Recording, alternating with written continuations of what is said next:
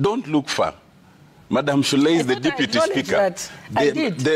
She's the deputy speaker. Yes. And she's telling you that it is within our rights to question. When she has uttered the word "we" like 8 times.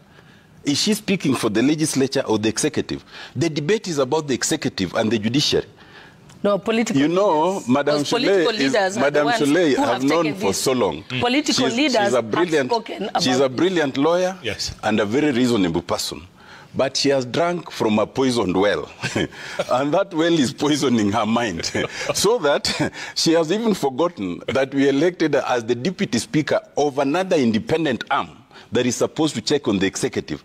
And she is now coming to do what you'd have thought the Attorney General or somebody deep in the executive would be doing, defending executive action and utterances. Now, it is totally wrong. Let me explain. First of all, let me just explain. You know, Madam Shollei says that the executive made certain promises and therefore they must keep them. This is not about who made what promise. And nobody is stopping anyone from making any promise. It is not even the mandate of the judiciary to question the policies and promises made by this regime.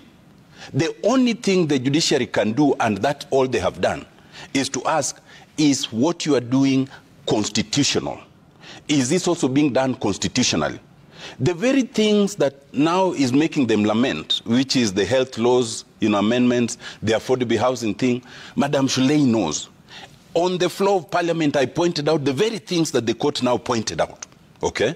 And I even told them that I am not in that regime. But assuming that's what you want to do, please do it legally and lawfully. Please make sure that you cannot go and start taxing Kenyans without a legal legislative basis. Because the Finance Bill and Act is not a basis. That is just designates the process. There must be a legislative basis. That is what the court told them. That is what now they're trying to do. They could have done it then. So it's not about determining for them which policies. Look, we've heard from this same regime that they will only give employment to those who voted for them. Well, that might as well be their policy because no one has denied it. Do you think that policy can stand the test of legality in court? Of course, the court will say no. The court will say the Constitution abhors discrimination of any sort, including on political grounds. So such a policy will again be struck down. So instead of looking at where the problem is, which is this, we have a regime that believes that it can impose its will on Kenyans and cannot be questioned in terms of reasonableness, cannot be questioned in terms of constitutionality, and anybody who dares do that then is against the people. That is just wrong. The executive must understand that they have no superior authority over the other arms. Under Article 1, only the people are sovereign. And in fact, if you look at the hierarchy, it is Parliament that is mentioned first. Then the executive, then the judiciary. There is no way and no basis on which the executive can believe that it can now impose its will on the judiciary or the legislature.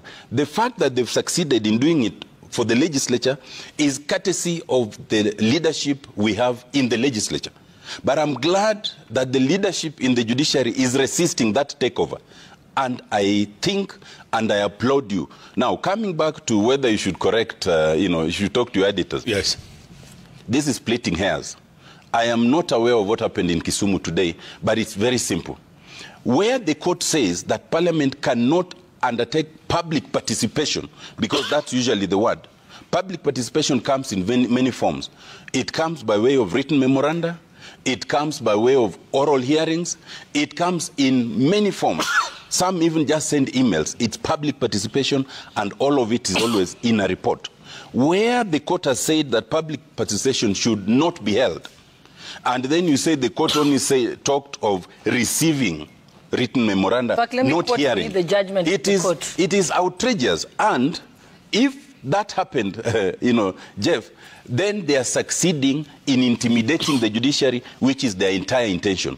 No interpretation can say that you can now go and be heard, but you cannot submit something in writing, even if you have summarized it in writing. That's just a distinction without a difference. No, but let me read for you the exact reading of the judgment, that the ruling that was given when they issued the conservatory orders the first time on the 19th of December. It says, in the interim, conservatory orders be and is hereby issued to prohibit the conduct of public participation in the manner prescribed on the 9th December 2023 in the local dailies until the application is heard.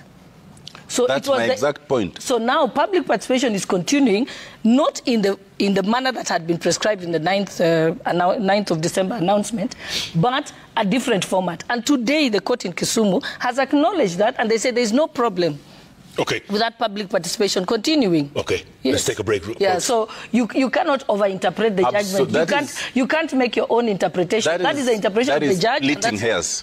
The essence is public participation, and either it is stopped or it is not. But you're not when you are conducting a hearing, yes, and somebody like you, Jeff, you come with something written, yes, and you explain it in summary, and then you say the full dossier is here. How will I tell you that you cannot submit what you've actually just summarized? That's just nonsense. What Honorable Otiende Amollo is doing now is he's trying to write his own judgment. On the one hand, you have just told us that we must obey court orders. So you must also follow what the judgment made. You cannot now sit here and write your own judgment and begin to tell us what we should do. You're not the judge at all in this case. Let me take and a break also, here. it must be remembered that Parliament has obeyed the court order. They've put in an appeal. They did not. They are not in contempt of the court order at all. But you are making an extension. If they have obeyed, why are they appealing? You can't obey. You can't appeal what you've obeyed. No. You see, it's very simple. Okay. On that note, let's agree to disagree for once and take a break and talk about the president and opposition leader are in disagreement when it comes to dialogue with the judiciary. Why? Why? Shouldn't there be some kind of dialogue? One side says yes, the other side says no. What are your thoughts? What are your thoughts? Keep tweeting at Kwenanga Jeff. This is a brilliant conversation with two brilliant lawyers. Ooh, I'm getting an education here in jurisprudence. Is that what they call it? Absolutely. Oh, thank God I got it right. And he's trying to write his own. He's now made himself the judge. Judge, jury, and executioner. Exactly. This is Legrand from Simple Generations.